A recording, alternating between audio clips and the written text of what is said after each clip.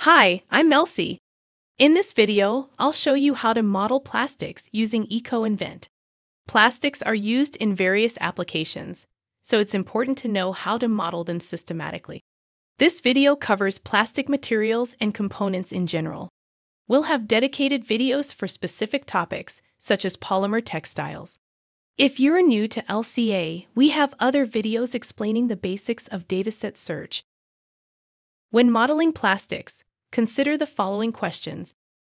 What form are you purchasing the plastic in? What is the full name of the plastic? How was the plastic processed to become the part you're buying?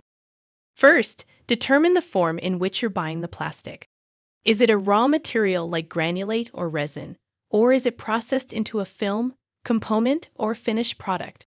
If you're buying granulate or resin, you'll only need one Ecoinvent dataset. However, if you're purchasing a more processed form, you'll need to model the raw material and the processing separately. If you want to know more about modeling materials or components with two datasets, we have a separate video about that. Once you know whether you need one or two datasets, you can start searching for the material in Ecoinvent. Plastics often have abbreviations, but in Ecoinvent, they are listed by their full names. For example, search for high-density polyethylene instead of HDPE. If you're unsure about the full name, you can search online. If you're buying processed plastics, find out how they were processed to become the component you're purchasing. This may be challenging as there can be multiple processing methods for the same component. For example, plastic film can be produced through extrusion or blow molding, and if you're not in contact with a supplier, it might be hard to find out. The solution to this situation depends on how much you expect a plastic component to impact your product's footprint. If you're modeling a major component of your product, you might want to put some effort into learning the production method from the supplier. However, if you're modeling a few grams of plastic film that you're using to wrap your product, it's probably sufficient to estimate the production method with the most likely one, as it will not affect your LCA results too much. Online search engines are probably your best friend in this case. After you determine the production method, you can start constructing your model. Let's move to the t-shirt demo in Mobius for an example. Suppose I've already modeled several t-shirts and want to add a basic model of the packaging film. I did some research and found out that we use LDPE film produced through extrusion.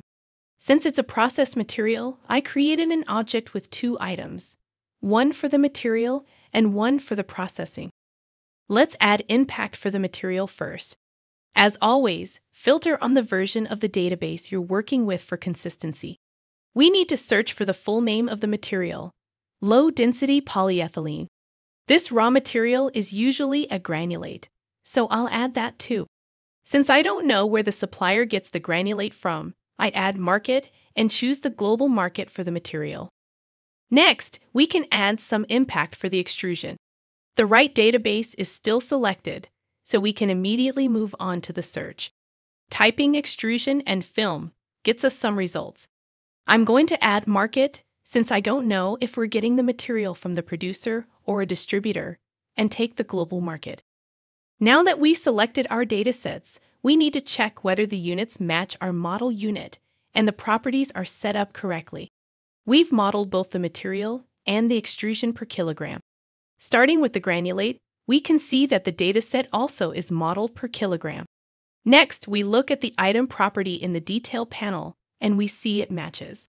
For the extrusion, we do the same, and we see that all units and properties match, so our model is correct.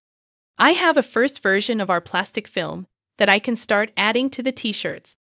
In this video, I explained how to model purchase plastics with Ecoinvent datasets. It's important to realize that getting familiar with Ecoinvent and with LCI databases in general takes some time, so it might be challenging to find the right datasets at first. If you still need some more assistance, you can look up more resources on our website or check out our online LCA Academy. If you want to learn more about properties, you can watch our dedicated video about that topic. Good luck with doing your own LCA.